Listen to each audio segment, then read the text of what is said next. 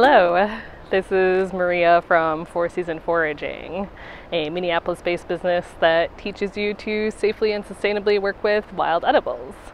And today we are learning about purslane, a wonderful edible weed that grows everywhere and is super tasty and super nutritious. So looking forward to sharing that with you.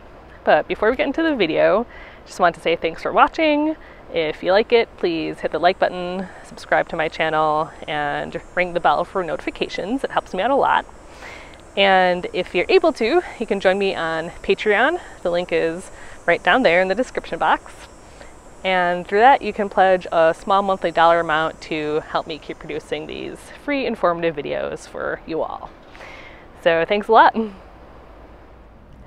So I'm on the ground here today to talk to you about this plant, purslane. It is a common herbaceous plant that grows across all of the lower 48 US states. It is native to Europe and Asia, so you'll find it in other places of the world too. But here in the US, it's super common, and you'll find it growing in places like this, so like roadsides, trail sides, sidewalks, even in sidewalk cracks. It's definitely a like weedy type of plant. Like you'll find it growing basically everywhere that has sun and soil. But that's actually a great thing because it is so tasty and so good for you, and I definitely recommend that you try it. So let's start with a closer look at purslane. So it's a low-growing, sprawling plant. See it spreading all across the ground here. It usually doesn't get taller than like 1 or 2 inches. It's usually really close to the ground, but horizontally it will go quite far. And if you take a look at the leaves, you can see that they have this kind of spatula shape where they're narrowest where it meets the stem and then broadest at the tip, and they're kind of flattened off at the tip here. And they are actually attached on the stem alternately, but it can be really hard to see that because the leaves are often so bunched together that it looks more like they're growing opposite or in a whorl. Just, yeah, be aware of that when you're looking, that technically they're alternate, but it looks more like a whorl usually when you see them. Another thing about purslane is that it's completely hairless, so it's totally smooth, no fuzziness whatsoever.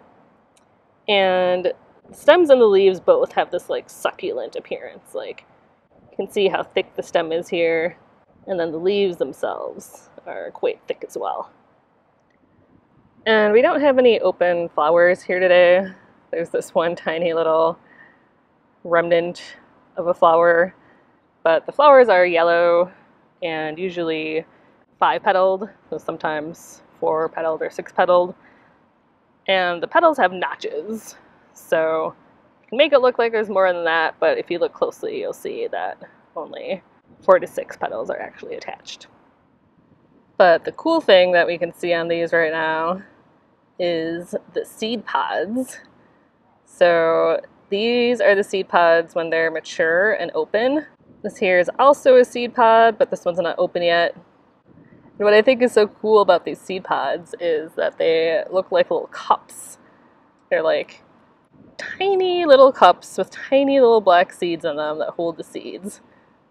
And as you can see in this one, it like starts off as a capsule, and then when it's fully mature, the capsule splits open and all these tiny little seeds become exposed, and then those just spill out and create more purslane. Here's another seed capsule that's not open yet. So yeah, when you're picking them this late in the year, it's not uncommon to see that. The capsules especially, you'll see a lot.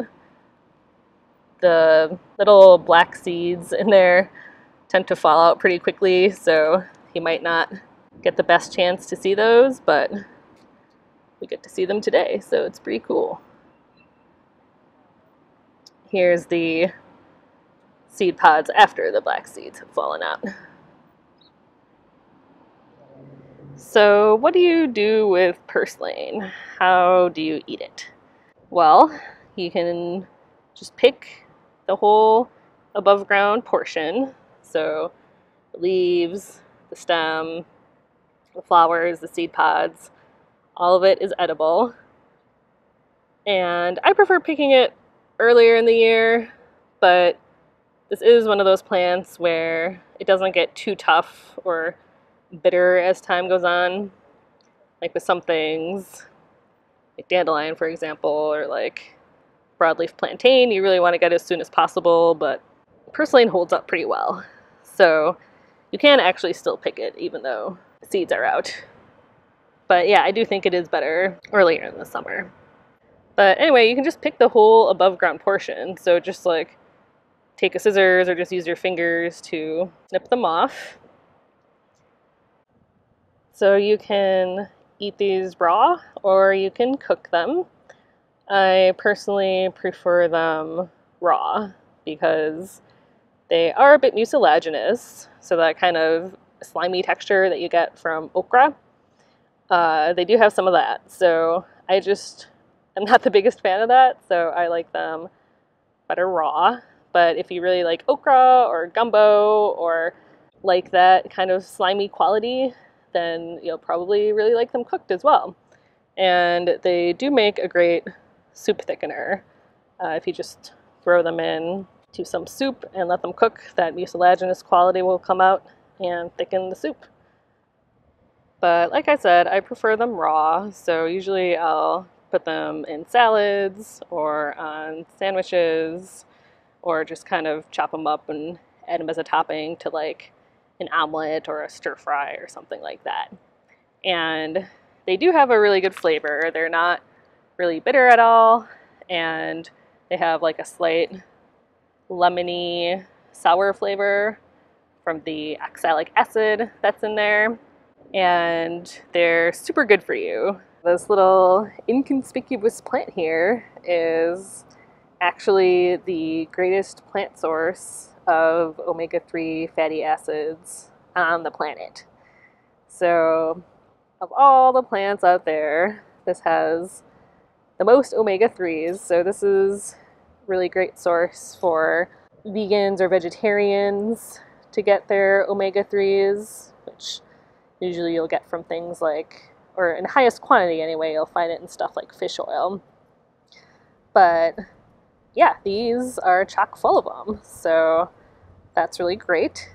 They're also high in vitamins A and C and have a ton of minerals like iron and calcium, so they're super good for you. And I did mention oxalic acid, so sometimes you'll read warnings about that in wild food literature because it is considered an anti-nutrient. It binds in your gut with things like calcium and iron, so it makes them unavailable to your body. But it's a compound that you find in things like spinach and Swiss chard and rhubarb. It's what gives rhubarb that really nice sour flavor.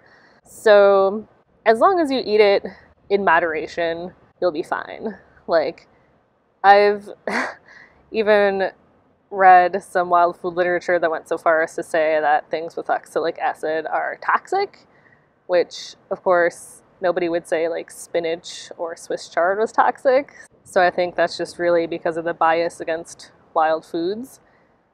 But yeah, if you're someone who's like really mineral deficient, you might want to eat it in smaller quantities, or just be sure to cook it beforehand because cooking does neutralize that compound. And the last thing I wanted to show you is very important. It's a poisonous lookalike, and that's this plant right here. This is called spurge, and this is another really common low-growing sprawling plant that you'll find across most of the US and into Canada. But unlike purslane, it is not edible. It is toxic. It should not be eaten. So it looks vaguely similar. Like you can see, again, it's a sprawling plant. Also, it has these reddish stems and these kind of oval-shaped leaves. But remember I was saying, with purslane, the leaves are more blunt at the tip. They have more of a kind of squared off tip. And remember that purslane is completely hairless, whereas spurge is actually quite hairy. Sometimes more hairy than others, but you will always find at least some hairs on it. And then purslane has this nice, like, succulentness to it. Like the stems are really thick and the leaves have this thickness to them. And spurge does not have that. These stems are thin and the leaves are really flimsy. And then the final thing with spurge, and this should be a dead giveaway if you do happen to accidentally pick it, when you break the leaves or the stem, there's this white latex that comes out. So purslane does not have that, but this poisonous lookalike does. Alright, that's the end of my video about purslane. I hope that you enjoyed it and learned some fun things and want to go out there and try purslane for yourself. If you did like the video, please hit that like button, subscribe to my channel, and ring the bell for notifications. It's a great way to help me out for free. But if you happen to have some extra dollars laying around every month, you can go to my Patreon. The link is right down there in the description box. And through that, you can pledge a small monthly dollar amount to help me keep making these free informative videos for you all. So if you could do that, I would super appreciate it. But if you can't, I totally understand. Either way, happy foraging.